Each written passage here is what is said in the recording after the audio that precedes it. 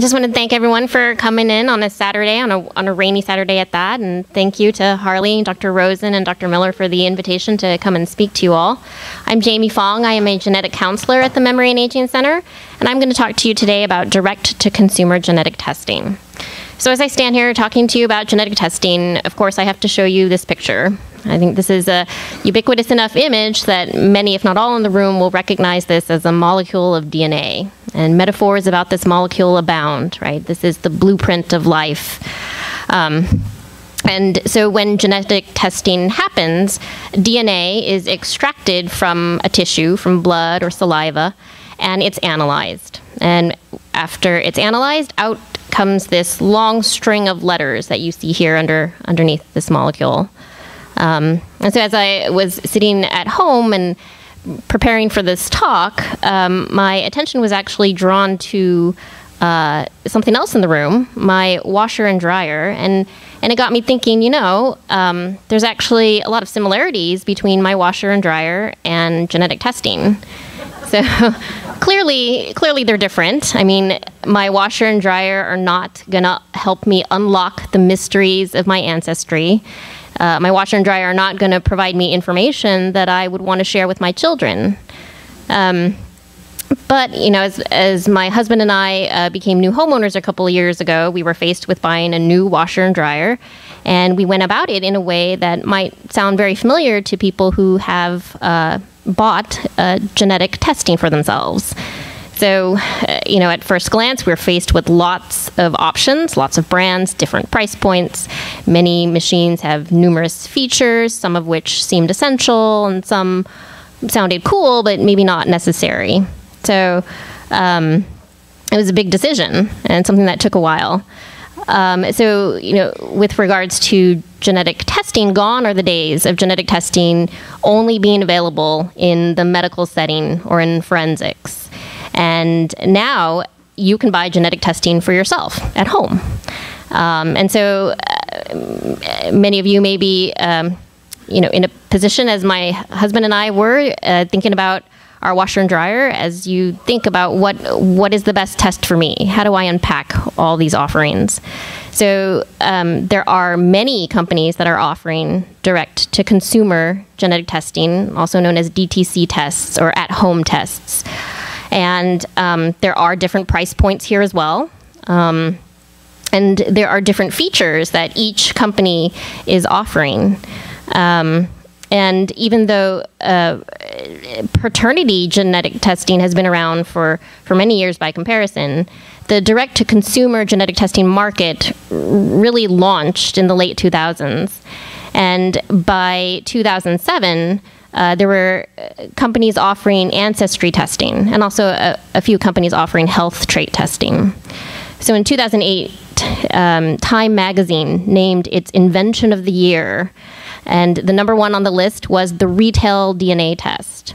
And at around this time, you may have read articles about what was then a little startup company. You might have heard its connections to Google. You might have heard about these spit parties that were happening to collect DNA. Really, they were spit parties, and this was their kit back then. This was where you would spit into this tube, you would seal it up, and you would mail it to the lab. And that was then. That was 2008. And this company is still around now, and there are many other companies like it. So how has the genetic testing landscape changed? Back in 2008, or we'll say before 2008, genetic tests were only ordered by healthcare providers. So that meant providers would determine which was the appropriate test for you. They would order the test from the laboratory. They would help collect and send your sample to the laboratory, and they were the ones to receive results. And then they would sit down and discuss with you those results and help you make medical decisions. And this entire process was usually facilitated by health insurance. Things have changed now. Certainly, providers can still order genetic tests, but there are certain genetic tests that can be ordered by anyone. So anyone views advertisements on television, on the internet, in print. Anyone can buy these tests online or in the store. Anyone can provide the sample at home, and then you yourself can ship your sample directly to the laboratory, and then you receive the result. And this is usually not done in the setting of health insurance, and there's sometimes little professional guidance. So you may be wondering, is there a direct-to-consumer genetic test that's right for me? And maybe I'll pause here and survey the audience. How many of you here today have purchased and completed one of these direct-to-consumer genetic tests? Oh, wow. Yeah, a fair number. And hold on there a moment. And so how many of you here today, with the show of hands, sought out this genetic test specifically to seek out health information? Okay. All right. So maybe a subset.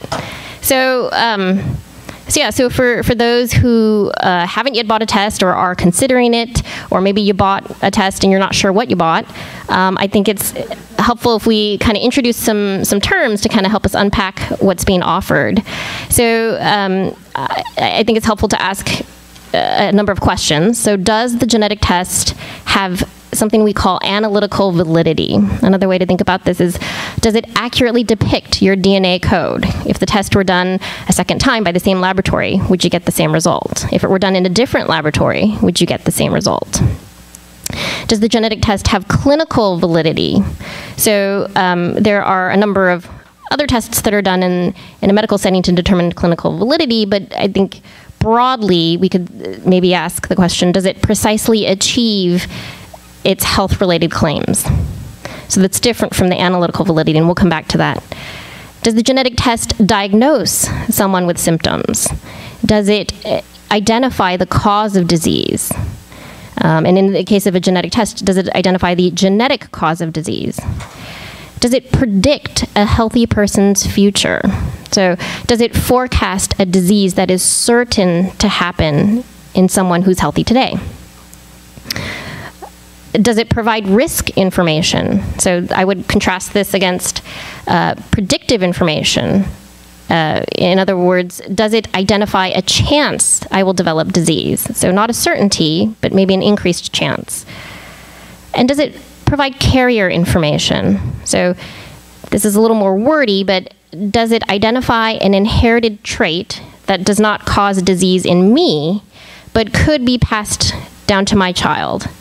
And if so, that would give my child a chance to have a disease if my spouse were also a carrier. So another way to look at that is we have here an illustration of a family. You've got mom and dad on the top. And the question is, does the test identify whether that man is a carrier of a condition? So he's got his two genes below him. One is a working copy. The other one is a non-working copy. He has no symptoms of the disease, so that makes him a healthy carrier of the condition. And only if his spouse is also a healthy carrier of the condition does then their child have a possibility to have the condition, because the child would have inherited both non-working copies of the gene. So and we'll come back to this kind of testing as well. So if we think about genetic tests in general, these are it could be any test of DNA that is looking for a change in the code. And a handful of genetic tests are not at all health related. And I would put into this category the ancestry testing, and also trait testing. So tests to determine whether or not you have a sweet and salty preference, or whether you have wet or dry earwax. There is a test for that. And typically these are referred to often as infotainment. So these tests are available in the direct-to-consumer or DTC market. You don't need a doctor's order to get these tests. And then there are health-related tests. And some of those health-related tests have weak clinical validity. So you recall how we kind of sort of defined clinical validity, right? How well is it achieving its claim? So I would put into this category of tests things like wellness tests. So there may be a company out there that will tell you they can test for whether or not you make a gene that makes the protein lactase, which is the enzyme that helps us digest lactose, which in milk and dairy products. And and say they're going to use that test to help determine your optimum diet and your optimum exercise program. So that's kind of a big claim. We don't really have evidence to suggest that your genetic test of lactase is definitely associated with a good optimum diet. The data is just not there, right? If you have that test for lactase and it's determined you're lactose intolerant because you don't make enough lactase, well, certainly you can avoid dairy products, or you could obtain calcium from other sources, but that's not the same thing as there being a claim from a genetic test result being associated with optimum diet. So these tests can be ordered directly by the consumer at home. And then there's another group of tests. I would say that these are also health related, but that they have high clinical validity. So something like a genetic blood test that can distinguish very accurately someone who has a genetic form of illness, distinguish them from people who do not have the genetic form of illness. And so this would be a diagnostic test. And related to that are predictive genetic tests, testing a healthy person's future. So these kinds of health-related tests with high clinical validity can only be ordered by your healthcare provider, at this time at least. There are some health-related tests with high clinical validity that can be ordered in the DTC market. And those include carrier tests and risk tests. So your provider can order those as well, but these are being offered in the direct-to-consumer market. So, and again, they have high clinical validity because with regards to a carrier test, it's a test that accurately can tell if a person is a healthy carrier of a condition or not, right? So this is kind of the landscape of genetic testing, and you'll find that there are companies that offer only non-health related tests, but many actually offer a mix of the three kind of categories of testing, both not health-related and health-related, and both with high clinical validity and with weak clinical validity. So if we go back to the health-related tests with high clinical validity, the ones that can only be ordered by your healthcare provider, these are the diagnostic and predictive tests. These include genetic tests for early onset familial Alzheimer's disease. These include tests for genetic frontotemporal dementia and others. They can only be ordered by the healthcare provider.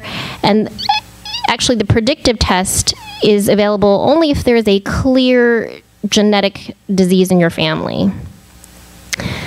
With regards to the health-related tests with high clinical validity that can be ordered directly at home, these are carrier tests, and they include testing if you're a healthy carrier for a condition called cystic fibrosis, or a healthy carrier for a condition called sickle cell anemia, or Bloom syndrome. Now, not all companies offer this test, but these are some of the health conditions that you can learn about. And then there are the risk tests, and those include late onset Alzheimer's disease and Parkinson's disease. So if we just look at late onset Alzheimer's disease, there's usually only one risk gene that's ever reported, and that's ApoE. We know that 1 or 2 copies of ApoE4 increase your risk for Alzheimer's disease, but it's not definite, right? There's a chance that you could have 1 or 2 copies and not go on to develop Alzheimer's disease. The other risk genes are actually not reported. Although, as Dr. Miller alluded to in the introduction, there is an emerging space for something called a polygenic risk score. So this would be your risk for Alzheimer's disease based on a number of genes, not just ApoE. And that's becoming available. So what about raw data? For those of you who have already obtained at-home genetic testing, you may have heard of this term. What is it? Do I need it? In the genetic testing setting, I would define raw data as unprocessed genetic information. So if we go to the direct-to-consumer pipeline and the company's got your DNA extracted from saliva, they put it onto a platform, something they call a chip, and then they analyze it, and out comes information. And this is the unprocessed information. It is the raw data. And now it's, and then from that, additional curation of the raw data happens, and sometimes extra validation happens of certain results, and then out is generated a result report. So typically raw data has more information than a result report, but not all raw data has analytical validity. So remember we called analytical validity a way to address the question, how accurate is the result? So I think something to take home and remember is that raw data is not all data. And it really depends on what you're looking at. So if we think about your genome, and if we printed all the code of your DNA, we would be working with 6.4 billion letters, enough to fill 4,200 books. And this stands in contrast to the amount of data that that is in the raw data that the direct-to-consumer test companies would have. And they would have more of the equivalent of 650,000 letters, which is enough to fill maybe half of one book. So a stark contrast, right, in terms of the amount of data that you're getting. And so if we go back to the pipeline of testing that we saw, on top being the direct-to-consumer test pipeline, and down below is the pipeline of a test that perhaps, say, you could be, that your provider could order. It really matters what goes in, right, in terms of how much of the data that you're working with. Because one book is very different from 4,000 plus books. So I think, so the bottom line really is that, you know, it's important to keep in mind that direct-to-consumer genetic tests cannot diagnose a person with symptoms. They cannot give a definite yes or no answer to the question, will I develop disease? And certainly they do not offer an exhaustive analysis of the genome. So, so on that note, thank you.